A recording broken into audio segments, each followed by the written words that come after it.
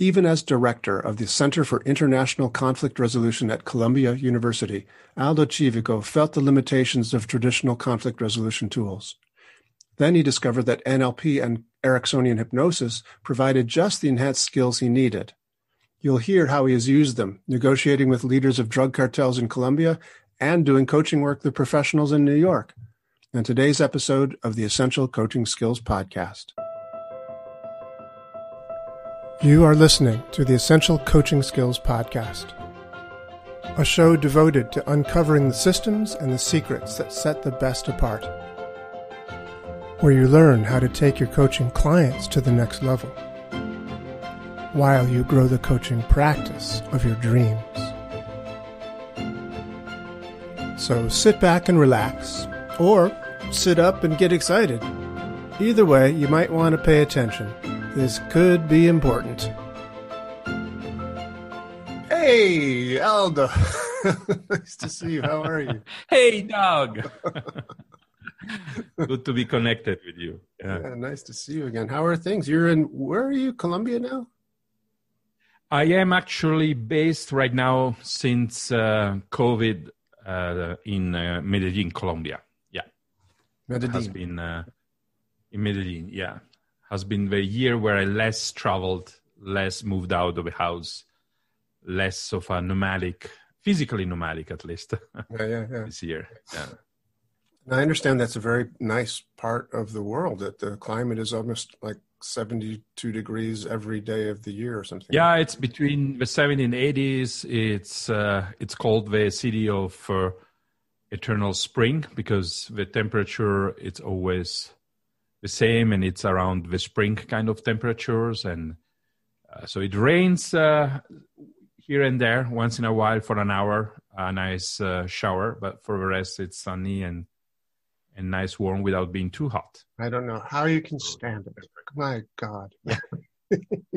Actually, I was born in northern Italy in the Alps, so I'm actually used to a cold winter and snow.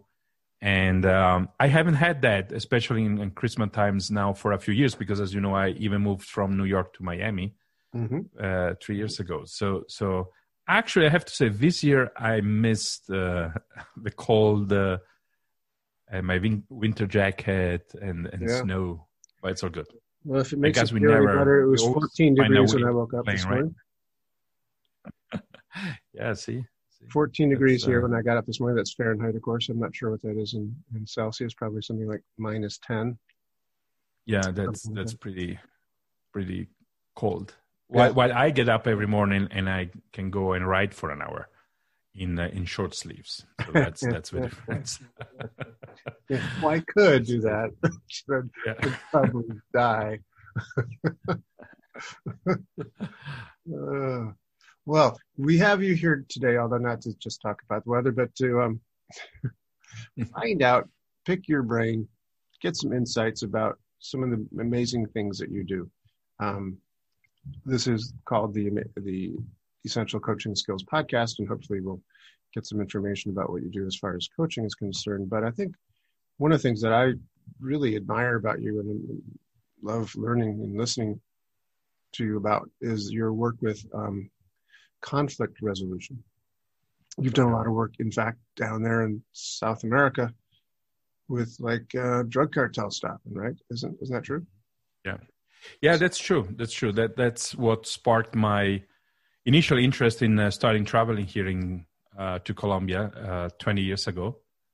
And I came here really as a conflict resolution practitioner. That was the first excuse that I had to travel here, and then I intertwined that with my ethnographic research as an anthropologist, just to understand the stories behind the violence, and both things, the conflict resolution as well as my ethnographic research has brought me in touch with the perpetrators, with the people, adults, a lot of young people who made that very unlikely choice in their lives to apply violence to and eliminate and raise life of other people. it always sparked the interest of how do you develop that biography? You know, how do you get to that point where you can kill, you know, dozens of people or hundreds of people and disappearing them or kidnapping them and go on with your life in that sense. And of course, I didn't have more a psychologist point of view. I wasn't less interested in that aspect. I was more interested in the context, you know, what we Doug in heaven call landscape somehow, you know, that creates those mental maps that make it normal for you, make it possible for you to kill someone. And then, of course, how do you really move interested past in knowing beyond that? I'm sorry. Go ahead. Say again. And then, you know, how do you move past that? I mean, once you get some insights, you know, how do you heal that? How do you transcend that? Right. That is, I think, the more operative question in some ways. But it's important to understand the first question before you can get past it, I'm guessing. Yeah, it's very important, you know, and for me, you know, one discovery that I made, the way I did it most of the time was by listening to their stories and their life histories, you know, what were their narratives about, and the justificatory narratives that supported those actions. And it was really always interesting for me to understand that in the majority of the cases, the perpetrators had been before, and often in childhood or at least in adolescence, victims of violence. Yeah. They had, you know, the experience, either they were born into an environment that collapsed, you know, because parents were killed, or because they witnessed the killing of one of their parents, or because already in their families, you know, many times that's passed from generation to generation, the practice of violence. So there was already an environment that made that quote unquote normal.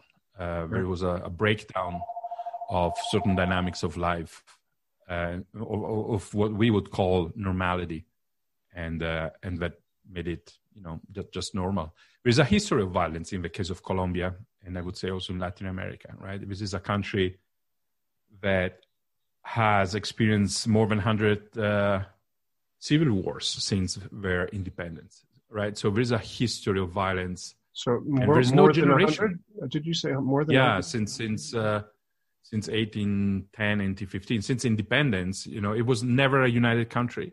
Wow. Violence has always been a tool for achieving political goals, and so there is no living generation in Colombia. I would say the first one is right now, even though violence is not completely over, but there has not been living generation that didn't experience violence and conflict.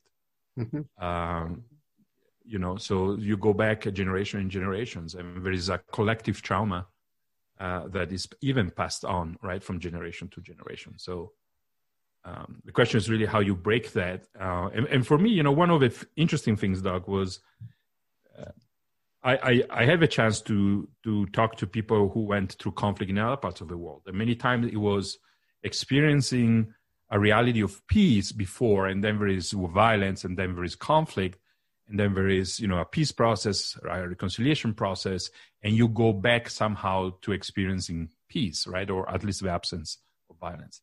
In the case of Colombia, there is not that before. Yeah. Right? The before was violence. So there was no, many times peace arises, anxiety, because it's something unknown. It's something you don't have a reference. Yeah, it's interesting. So how do you, you know, how do you create that collectively, so that you can create a new experience? You know, that I think it's a particularly unique challenge of this country here. This country and lots of countries, it would seem that there's a lot of countries, lot of reality, conflict, and you know, you're talking before about the how they justify the story that they use to justify their actions and justify their violence. The idea that they were previously victims is, I think, pretty standard in most people's justification of being a perpetrator. Yeah. So, well, I'm just getting back at them for what they did, kind of thing, basically, or what was done to me, not necessarily by this particular person, but, by life or society or whatever, by those guys. So it seems, and it becomes an inescapable loop, sort of, yeah, right? That reinforces itself and that is transmitted down from generation to generations, and creating something new, it becomes a challenge. And in a smaller world, I mean, just, for the pretty mundane challenges that the first world problems that we have from many of our listeners, I'm sure, how do we find a kind of parallel with that? I think that there is still, in spite of, might be on a mundane side of things, from the first world people like us, like me, speaking for myself, I've never been victimized perhaps to that level. But there's still probably parts of me that say, well, I'm justified in doing X, Y, Z because of A, B, C. I give myself this justification. So quitting those patterns again is like a big step. It's a big step. Well, I think, for example, of families that have been experiencing divorce from different kinds of generations, for example, or unemployment or chronic poverty, right? I was working in New York, New Jersey, specifically with a great entrepreneur, Charles Rosen, who invested a lot of money to create a regenerative agricultural projects and work with former incarcerated people from the Newark area. Mm-hmm. And those were all people that came from generations of chronic poverty, right? That didn't know and didn't experience much else, right? So I would say deeply traumatized people in that sense, right? Where a certain way of living and practicing and even there, crime was just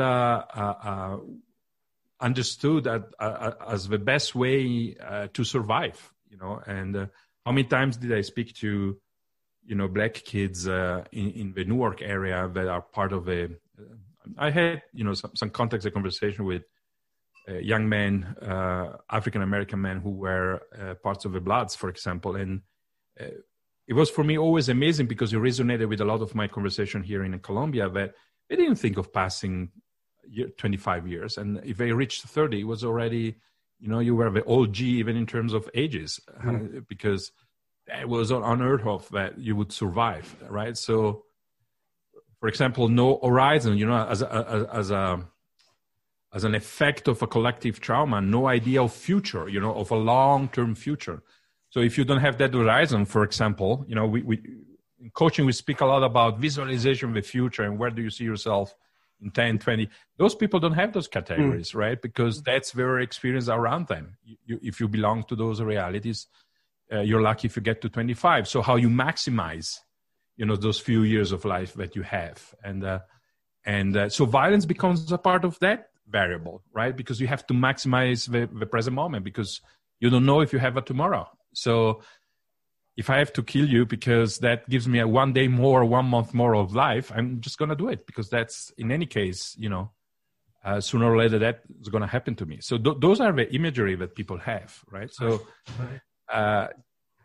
those are the things that we need to find a way to transcend. And I always say when working with kids, first of all, we need to find a way for them to be possible imagining that you cannot have a future and live beyond 25 and get to 40 and get to 50, because otherwise, why studying? Why thinking of learning a job and a skill if in any case, I don't know if I'm going to survive next week. Yeah, that's huge. That's absolutely huge. So let's go back to Colombia for a minute. How do you create a new future for these people who have had no history of peace, and that for them, being at a place where there is no violence can create anxiety because it's so new and unknown. Yeah. How do you do that? There is a personal dimension that I discovered in my work here. And when two people come together and they come together from two completely opposite different life experiences, in this case, myself as an ethnographer and let's say a kid who was part of a death squad or something like that. Those are two worlds that are coming together, right? And I know nothing about their world. I know nothing about their emotions, their beliefs, their narratives. So I learn a lot, right? Because it's for me entering and exploring a completely new, unknown map for me. But I discovered the same happens with the other person, right? Because they never met someone like me, because I'm a foreigner, right? I'm European, so it's even more exotic. And they do realize that I had a different life. I have a different upbringing, that I have a different look at life. And that actually sparks curiosity, because it's not a speech that I'm giving. It's a relationship, and that becomes an experience, right? And that opens, at least it puts some seeds for a different kind of map, and say, oh, maybe there's another way of living, right?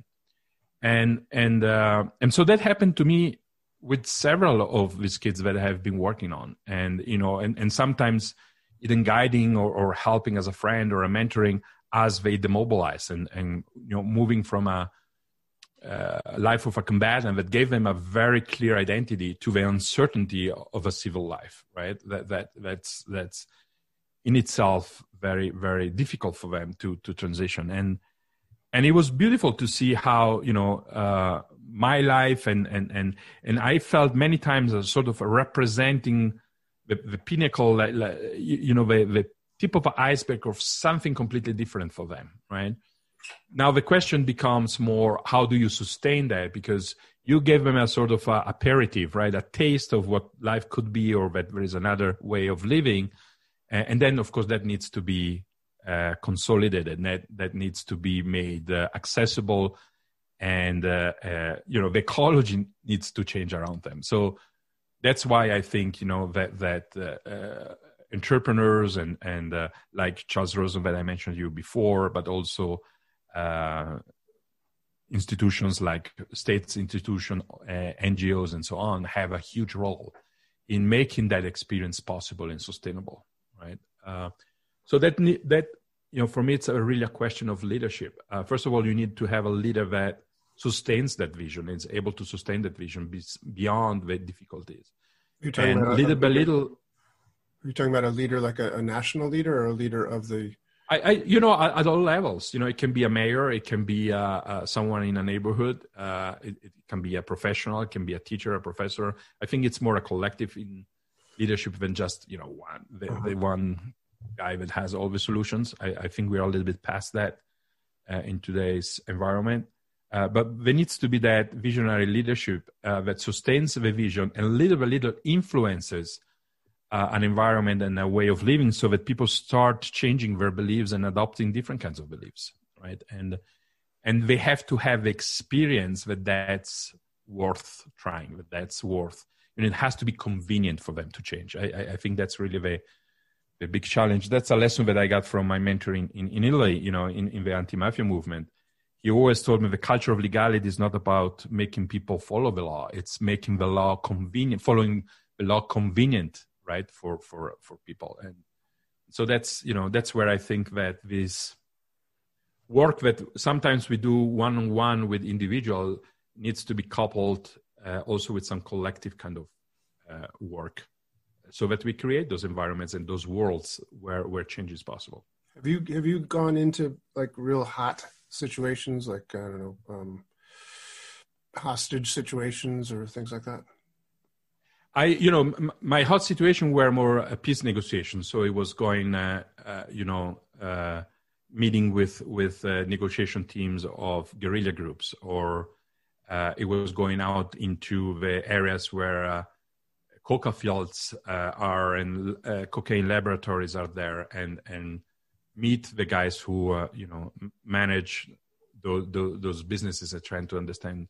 So those were my hot situation in that sense. I was part of efforts to free people who were kidnapped, especially soldiers and politicians, more in terms of pressuring the government or finding solutions. But not going out to the jungle and try to and get someone in that sense. Not a Stallone movie kind of scenario. Have you felt your life was in danger in different negotiations? Yeah, one time in particular, when I went to understand really as an ethnographer what it is like to live in a village that whose economy is relies completely on cocaine, and so I went to visit coca fields and talking to the guys who were managing that, and at one point, because they saw me with people of a competing gang or competing group, unknown to me, I became the target of a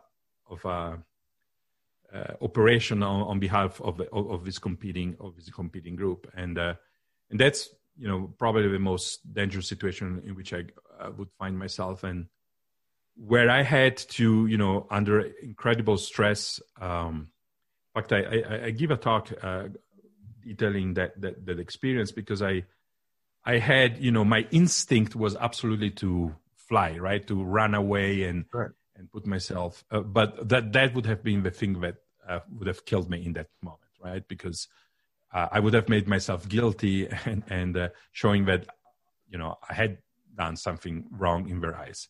So I had to actually maintain absolute calmness and fight my instinct in order to deal and maintain that clarity and lucidity that you need to understand second by second what's the best way to react here, so that we all get out safe.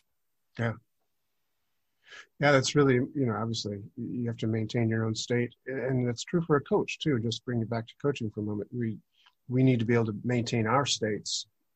Yeah. When we're coaching somebody who might be, having trouble maintaining theirs, and absolutely, certainly, like in the havening examples, when people are abreacting to a memory of a trauma, and when we're trying to treat the trauma, we have to, as the coach in that setting, have to maintain our own, groundedness and equilibrium.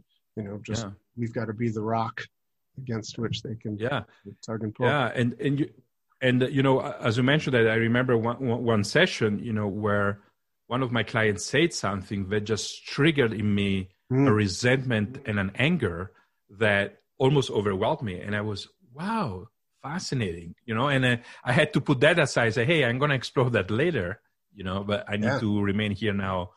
Focus. And it can happen, right? That a client says something, or you are in a particular day, mood, and whatever, and that triggers, completely different emotions, and you have to be able to compartmentalize that and shift that aside and say, hey, I'm going to revisit that later on, but now I need to be here completely present for my client. So how do you help people in those situations where there have been serious victimizations, different gangs killing members of the other gang, and they're the bad guys, or where they're the bad guys, so they're both bad guys in each other's view?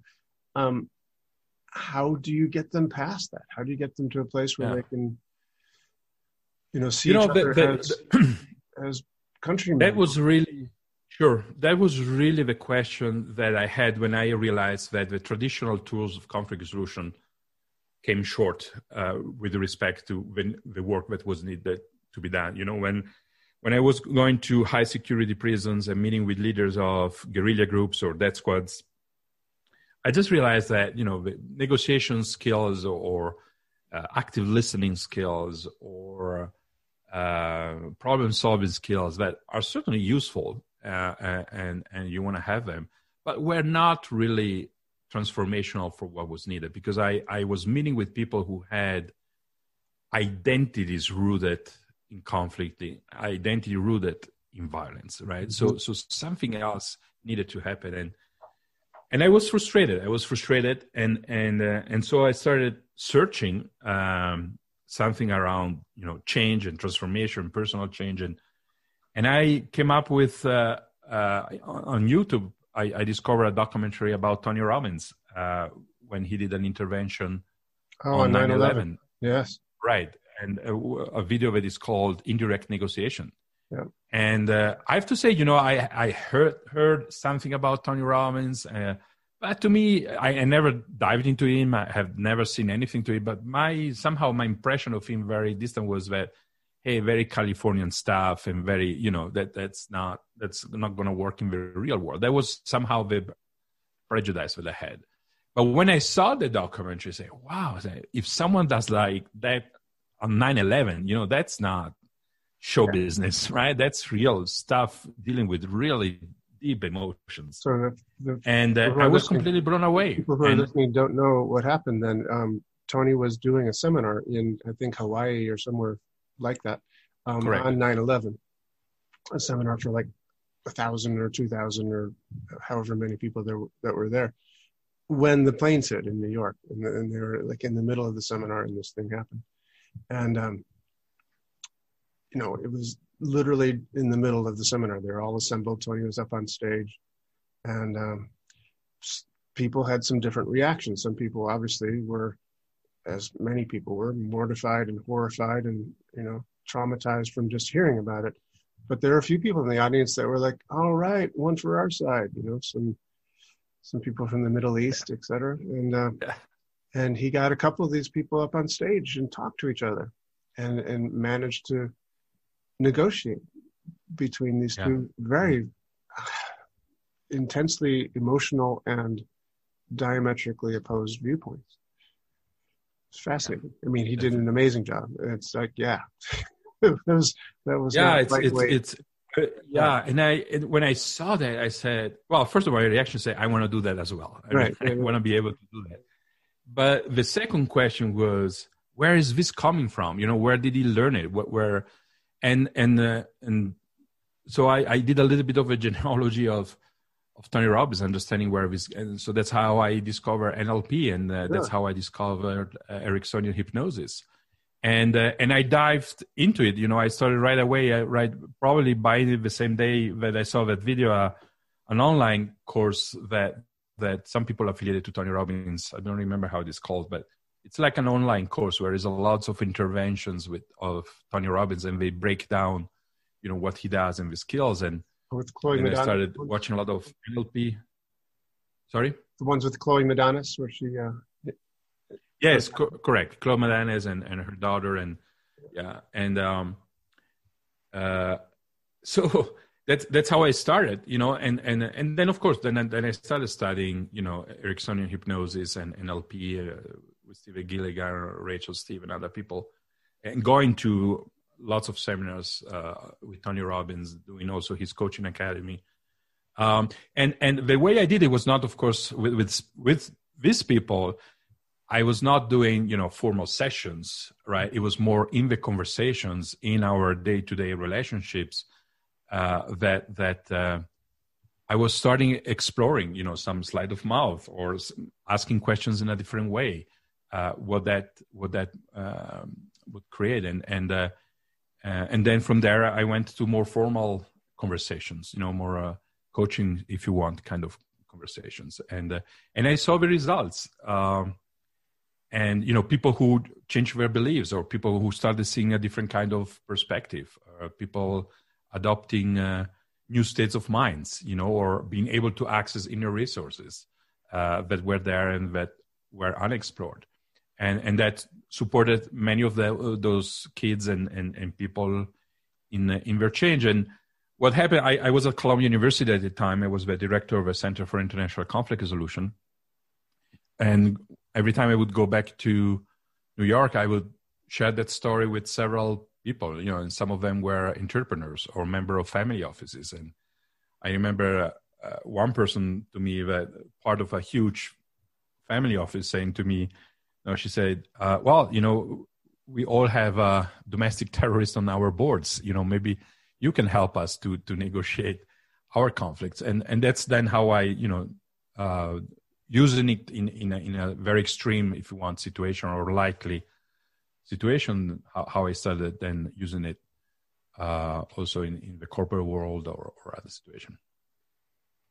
Wow. Would you say that because of your investigation and study of NLP and Ericksonian hypnosis, that you do conflict resolution in a very different way than most I think I blend skills that usually people who are traditionally trained in conflict resolution or mediation don't use. And in fact, as you know, because we started experimenting that at your center in New York, I started, even applying, making it more explicit, and saying, okay, what are really the presuppositions or the tools that I use in NLP that work in conflict resolution, and I actually remember exactly when you invited me to do a presentation one evening, I had to prepare and say, okay, what's the outline? What is it really that you do? And that gave life to a framework that I still teach and I use in conflict resolution that blends really the two worlds, the field of conflict resolution with NLP. And I would say, based on my experience, my own, anecdotal, if you want, observations, but I can certainly tell you that Ericksonian hypnosis and NLP accelerate conflict transformation, and don't change only persons, but also dynamics in groups or between people. Can you give us an example of how that would be? Well, for example, I use, for example, in NLP, the whole idea of criteria and values with a larger family office, where we gathered together for 2 days, 2 days and a half with 3 generations. There was the patriarch who was close to his 90s, and then there was the youngest kids who was 17, and the second generation in between. And there was quite difficulty in understanding each other. There was rivalry, there was frustrations and anxieties on behalf of the patriarch, and they asked me, can you help us to have more unity in our family, to transcend. And instead of looking at the problems and having them talking about the issues that raised concern or conflict, we just started looking at what are the values, in their family. What are the values that they want to embody, and how, what would be the norms that they would use and the behaviors, And I used from NLP, I used values, I used criterias. But I also use, for example, the logical levels as presented by Robert Dills, right? Creating the environment, thinking about behaviors, thinking about skills, but also about your identity and your values and your beliefs and your purpose, right? And it was amazing what that sparked, because the beautiful things that happened was that what the patriarch saw, it was a very beautiful moment, because we do this almost a sort of a ceremony of the thing where from the youngest generation up, they would present these values and these beliefs to the patriarch. And the patriarch was deeply moved by seeing that even the youngest kid shared his values, and he was not aware of that, right? And that relaxed him completely. You could just see physiologically, seeing how he, almost, Prophet Moses seeing the promised land and say, okay, I can let go, I don't have to worry, because through generations, they embrace what I believe in. And there was a major change, because this patriarch, for example, before, he would go to his office every day, and looking, mixing in operations and not letting his older son being really the CEO of the company, right? Always there, always mingling, which is not a unusual pattern in these family offices. And since that retreat, he started not going to the office every day and just letting go, right? And so it was beautiful, because I used those tools and I designed it as a seminar, if you want. We didn't focus specifically on the content of the conflict, but we created an experience that transcended the relationships. And from there, we were able to build something different. Right? That's beautiful. Without NLP or Ericksonian hypnosis and certain way of using the voice or storytelling and all of that, with traditional conflict resolution, I don't think I would have had the same result. That's so interesting. That is so interesting. Thank you. God. And it's interesting. I've been often talking about this man that is kind of a hero to me at the moment, named Daryl Davis. I don't know if you're familiar with him or not, but he is No. He had a TED Talk out. He's an amazing guy. I should know more specifically about him, but he's an African American man from Georgia or Alabama, somewhere down there, but he is a professional musician. I understand, and but the reason his TED Talk exists is because he has found a way to talk with and befriend now former KKK members. So these white supremacist extremist Sure. KKK members, and in fact one of them I think was the grand master of whatever chapter of KKK that we're in. But he goes to these rallies, he talks to people, and he goes in and he talks and he befriends these people, and eventually they quit the KKK and they give them his robes. He's got a collection of like 200 robes and the hats, the pointy hats, in his closet. They've given it to him as they've retired or quit the KKK. And that's just an amazing thing. It's just an amazing thing to be in a situation where, as a black man down in the South or anywhere probably in America, it's a tough thing to be. Absolutely. But it's a very beautiful, it's amazing. Yeah. It's amazing. And it's also not completely surprising, because that's what the mind of a human being is capable of, is huge transformation. And I think what is beautiful about applying NLP and Ericksonian hypnosis and these tools happening, to this kind of situation, is that sometimes, conflict resolution is perceived, if I have to compromise, right? I'm going to have to give something up. It's almost, I'm going to lose something, right? And while instead, when you have these transformations, you actually enrich your life, the positive emotions, the quality of your life in an exponential way. I'm sure that even the half of these former KKK members, just the quality of their life, the quality of their emotion, completely transformed, and they have a much more beautiful life now than when it was shaped by hate or by fear or by mistrust, whatever it is that sparks those phenomena, right? Yeah, absolutely. I completely agree, and I think from what I've seen in the TED Talk, et cetera, that's borne out in their evidence and their testimony afterwards. It's like they're just much happier people now, and but where that comes from is the ability to conflict resolution. How do you rise above these conflicts of the us versus them, which is, by the way, our country right now in America is pretty polarized. So it's but a here's very the thing, question to be asking. But I think that here's the thing, right? We talk about the transformation of these KKK men, right? But the reality, I think, is that this is possible because before this black guy, these professional musicians, what was his name again? Daryl it's worth Davis. Repeating it. Daryl Davis. Yeah, because this Davis reconciled himself before with that historical wound, right?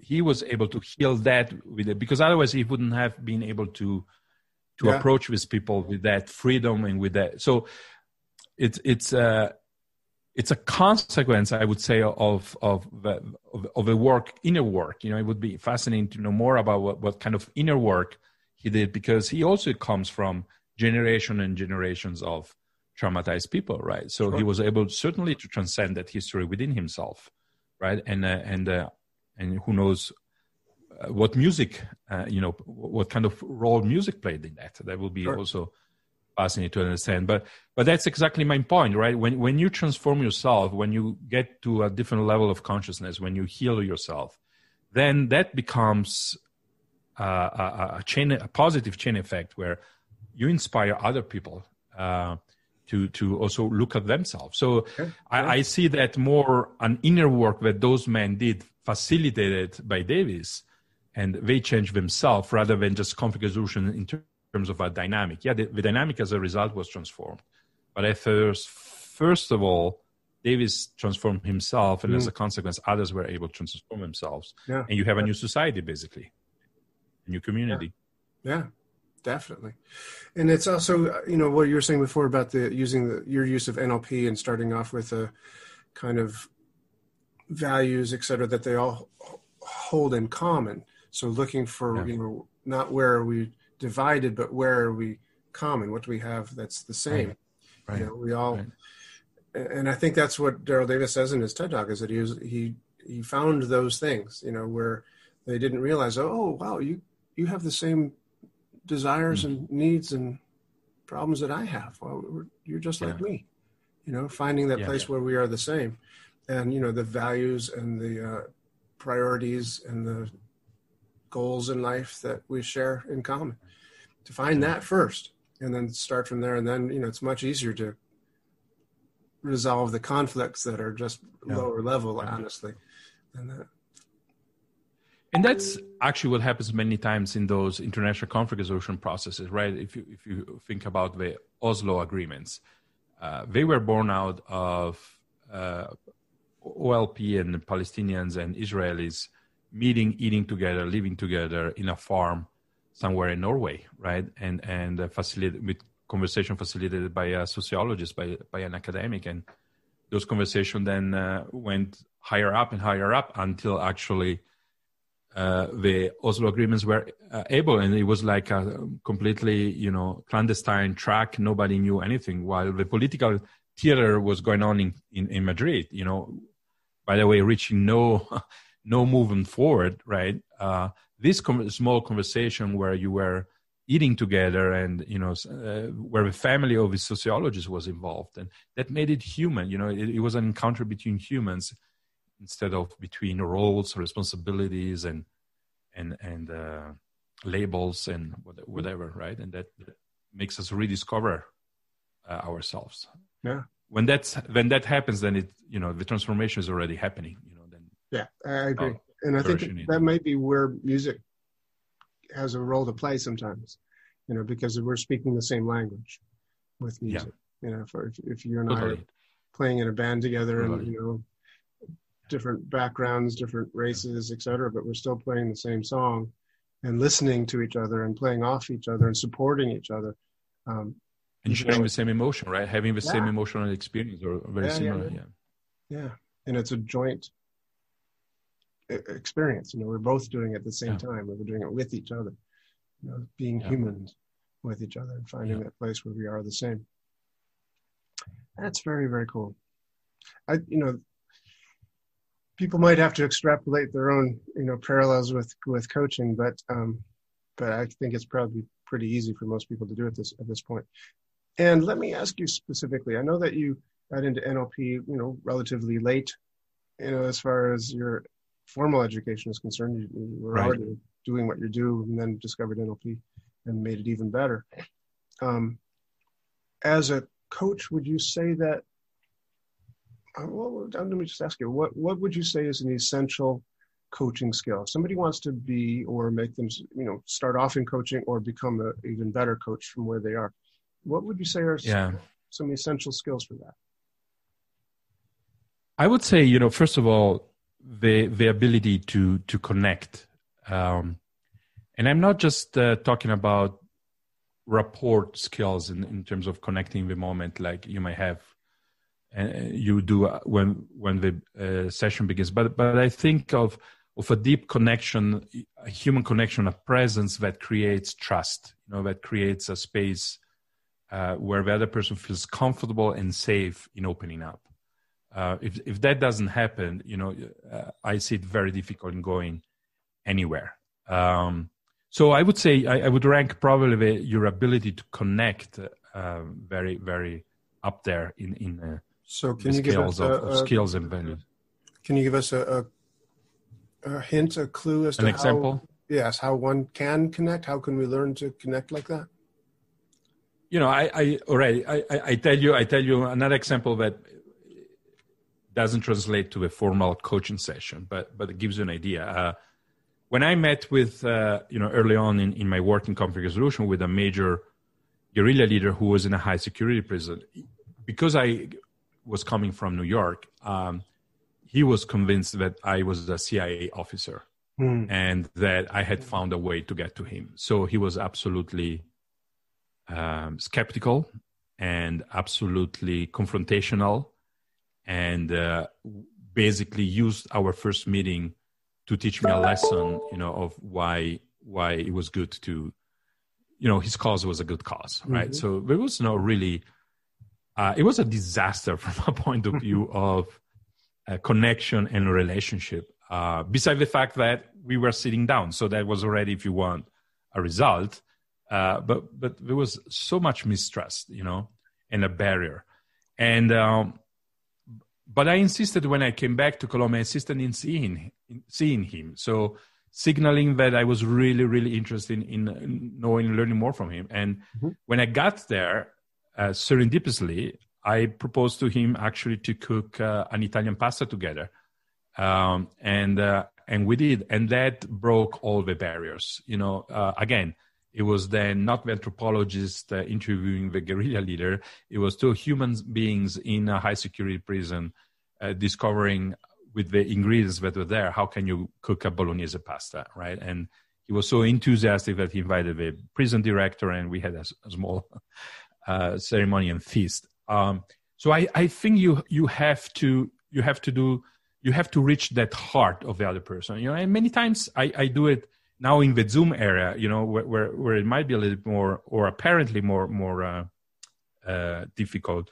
I always have small talks at the beginning, and for example, one of the questions I ask right now is, hey, how is the COVID situation where you are, and so I try to build that human connection, and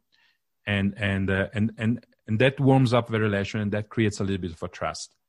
And I think that I've been doing it now so many times in so many different environments that probably it's one of the best skills that I have is, helping someone opening up right away and pretty quickly. Once that happens, then you are in a good place to even the tools that you're using go deeper, right? Have a deeper effect. That's one. The second one, I would say, is curiosity. It's being absolutely really curious, not making assumption, and if you have an assumption, just use it to ask questions to verify it. But just being extremely curious about the life and the situation and the feelings and the beliefs of that person. I think having that curiosity. First of all, it's fun because you learn a lot. Yeah. And I'm continually being surprised, by how by being curious, I avoid the pitfalls of assumptions. Right. Just the other day, I was talking because of a Heavening practice, I was talking to a woman. I asked her, and so what do you do in life? And her response right away, instead of telling me what she was doing, I'm a widow, which I was interesting, what she responded, and later on she told me, I felt that I feel a deep void inside me, always with me, and my assumption was, well, probably since the husband, she felt that was my assumption, right? And then I asked her, and when did you start feeling that void? And she went back to childhood. So if I wasn't since she told me since I was probably 8-9 years old. So if I hadn't kept my curiosity open, right, and I would just make the assumption, oh yeah, sure, she's a widow, of course she feels the void, we would have missed a great session, in healing something that was actually really ancient, in her. Yeah, that's great example. Thank you. Yeah, it's very true. We make assumptions very quickly often, and they're not always right. And it's good to keep the curiosity open and ask good questions with that sort of open, I'm really actually curious. I really want to know how, where's that coming from? That's great. It's interesting. I have a client, person that I've been talking to. I haven't worked with him for a number of years as a client, but we developed a good friendship. But he is, without going into any details, let's just say he's on the opposite political spectrum from myself. And we had a conversation recently. He called and we spoke for about an hour and a half about politics, just saying, well, how is it that you can believe what you believe? How can you believe that? Right. Well, where'd that come from? And it was just really, really interesting conversation. and we both really strived to have that higher chunk that we are friends, we like each other, we respect each other, we have, good feelings about that, but keep that paramount and forefront, and then just have a genuine curiosity, like, well, how is it that you, who I respect and think is pretty intelligent, can believe that? And it's a great question to ask. If you're asking it, well, not like, how do you believe that, but with a genuine curiosity about it. In sleight of mouth, the idea is, at least from my perspective, is that everybody is correct from their perspective. They see things from a particular perspective, and that's why they feel that way. So if you can, be curious, how is it that they're in this position, and then perhaps lead them to another place around the circle, if you will, to see it from another side of things, they perhaps can change entirely because they now see it from a different perspective. I certainly think that's what Daryl Davis was doing when he was talking with these guys. He said, the idea was, I wasn't convinced them. Nobody ever convinced anybody by smashing them in the face. Nobody ever convinced somebody by saying, you're this or you're that. You convince somebody by listening and by agreeing where you do agree. Start small. Start with those little places where we agree here, and we can agree here, and we can agree here, and then gradually move in. I think we always find a space where we overlap, and that's where you can start building that relationship and actually influence that relationship. I think there's a huge difference between persuading someone and influence someone, right? Because if you influence someone, it's a change in beliefs that comes also from changing your perception of life, right? And actually is reciprocal. It's not that you just influence the other person, you are open to be influenced, right? And that's what creates new realities, right? So I really like what you say, because last year here in Colombia, I made a very clear decision for myself. There's a similar polarization here, and the polarization is even around the peace agreements. There are people who are supporting of the peace agreement that was signed with the FARC 3 or 4 years ago, and there are people who are really against it. And there is little dialogue. And a year ago, I organized with friends a huge retreat with 70 leaders from the country, and you had entrepreneurs, and there was former guerrilla leaders and victims, and former death squad leader, and it was very unique. Musicians, never so many people from so different backgrounds came together. But at the end of the 3 days, I said, these people are convinced about peace. I sort of, they don't need me. And I say, I'm going to look at the people who didn't come, who didn't accept actually the invitation, who are reluctant and don't want this kind of peace. And I have developed a wonderful friendship with people who think opposite of mine with these issues, and understanding what you say, understanding their point of view, and actually starting empathizing. I can see why you see it like that, right?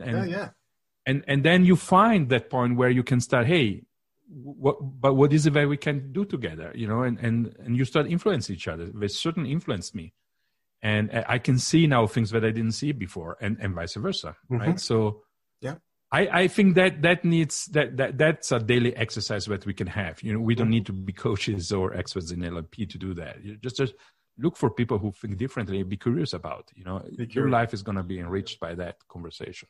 Yeah, absolutely.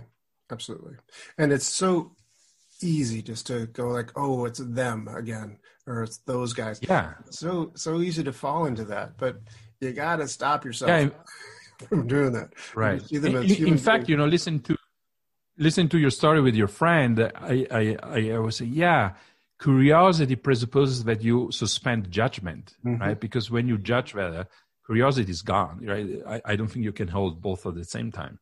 So you need to suspend judgment. You need to not to judge the other person, but be curious, right? I really want to understand. I really want to know, I really want to see this from your point of view. I don't have to agree. Right. I don't have to sympathize, right? But I can do empathize. So let me ask you just one other question. A lot of the people listening to this podcast are coaches or people who want to be coaches. Yeah. I'm sure there are some people who are not and just find it interesting from whatever perspective. And a lot of us are basically entrepreneurs. We're trying to, create a living for ourselves outside of just getting a job and working 9 to 5 kind of thing. It isn't always easy. And we might take all the great classes we take and read books and but we might do a great job with our clients. And sometimes there's a little bit of a disconnect or a lag time that is hard to get through when you're, hungry and trying to make a living, trying to pay your rent. Yes. What advice would you have for people who want to be successful as a coach? Yeah, I tell you my discovery, because I went through the same thing, right? And I don't want to even sum up the money that I spent trying to understand the latest, marketing trend and how Facebook ads works and all of that, right? And but at one point, I listened to myself really carefully and just understood, for example, that the model of marketing that is out there doesn't really match my energy and who I am, right? So very aggressive, very alpha, and, hey, if you buy this in the next 10 days, or I give this at a half price for 30 people, the scarcity concept and all of that, right? That's just not who I am. And I discovered that in my case, I was looking, okay, how did you get your clients? Because I can say that I'm doing well, right? It's not that I've been struggling.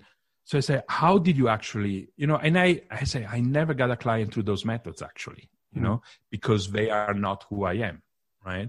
And I say, I got those clients when people actually invited me to help them. And most of the time they invited me because they recognized me, because they maybe they listened to a podcast that either I was a guest or I did myself, or they were part of a conference, or they saw me in a workshop, and they were attracted by that. And they say, hey, can we work together, right? And I recognize that for my style is to put myself out there, giving value, serving, and giving a chance of people of having an experience with me.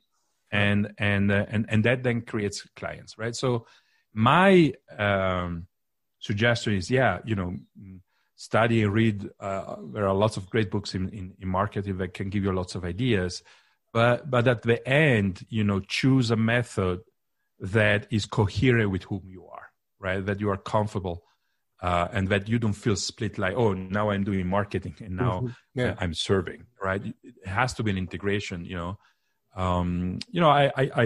I've been reading several books, and one of the books that I is the what is it called, The Profitable Coach or something like that, where they suggest to give someone even a 2 hours free conversation where they really experience your capacity of having a powerful coaching conversation, and then when that experience there, you offer them to continue helping them, and that turns into a client, right? So I think you have to sense, try different methods, but my suggestion would be coherent with whom you are. Don't become someone else when you do marketing, because you're not going to be happy. You're going to be frustrated.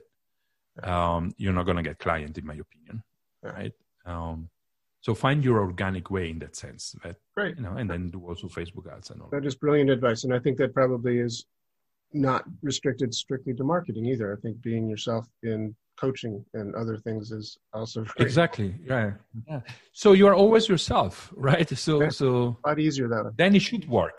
If you work on that, I would say it's a matter of development, right? It took me a while to discover who I am actually really in that sense. What is my authenticity? Because I realized I was working in a conditioned way. I was writing my emails and my website and all of that, just not being myself, but thinking that that's what works, right? And I think that's a trick. Yeah. That's the trap. We need to be careful. Well, I will finish off this conversation then, Aldo, by asking you, how will people find you if they do want to get hold of your website or your podcast? Or sure. How do they find Aldo Civico? The best way actually to find me is by, if you want to contact me, is because I have a lot of material in Spanish, but since we are talking to people in English. I think the best way to contact me if you're really interested in continuing the conversation or exploring something more is writing me a message on WhatsApp. I'm happy to give my phone number, which is 646-492-0372, or my email at aldocivico.com. That's certainly the best way. And aldocivico.com, if you read Spanish, know Spanish, then you can see my website. I will have also an English one. That's my 2021 Oh, yeah? Good. resolution. We'll hold you to Yes, yes, please do. aldocivico.com. And Civico is a Italian way of saying Civico, really, basically, for us. Civic. Yeah, in fact, people thought that it's not my real... Yeah, people thought that I made that up just to reflect what I'm doing in life. It's it's actually a destiny inscribed in the last name of my family. Civic. Oh, yes, and I'm O'Brien, so it also has that O in it. Very common. So, gosh, it's so good to see you. I'm so glad you're doing well down there in paradise of always. Thank you, Doug. Always a great pleasure. Well, that does it for another episode of the Essential Coaching Skills Podcast. Thanks so much for being here. Hope you enjoyed this episode. I certainly enjoyed having you here. Hey, if you want more information about Sleight of Mouth, you can find it at essentialcoachingskills.com, or you might even check out sleightoфmouth.org. That's a nice website too. Thanks. Stay safe. Stay curious.